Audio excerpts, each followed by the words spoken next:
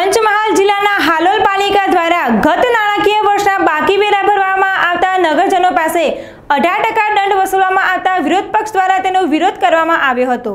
Lockdown દરમિયાન વેરો ન ભરી શકતા નાગરિકો લોકડાઉન હળવું થતા વેરો ભરવા આવ્યા, જેમની પાસે દંડ વસૂલવામાં આવતા હોબાળો મચવા પામ્યો હતો।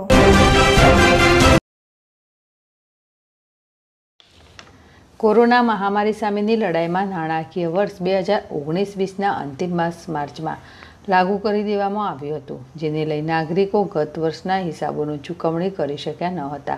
સતત લોકડાઉનમાં વધારો કરવામાં આવતા સરકારી કચેરીઓ સહિત વ્યાપાર ધંધાઓ શટડાઉન કરવાની ફરજ પડી હતી।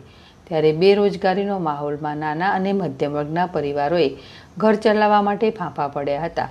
તેવામાં લોકડાઉન હળવું બનતા હાલોલ નગરમાં ગત વર્ષના બાકી વેરા સામે ચાલુ ભરવા આવતા નાગરિકો પાસે પાલિકા તંત્ર દ્વારા બાકી વેરા ઉપર 18% જેટલી રકમ દંડ પેટે વસૂલવામાં આવતા આ સમગ્ર મામલો હોબાળો મચ્યો હતો। વિરોધ પક્ષ દ્વારા પાલિકાના વહીવટી ઉપર આક્ષેપો કરાતા પાલિકા મનસ્વી રીતે નાગરિકોને લૂંટી રહી હોવાનું જણાવ્યું હતું।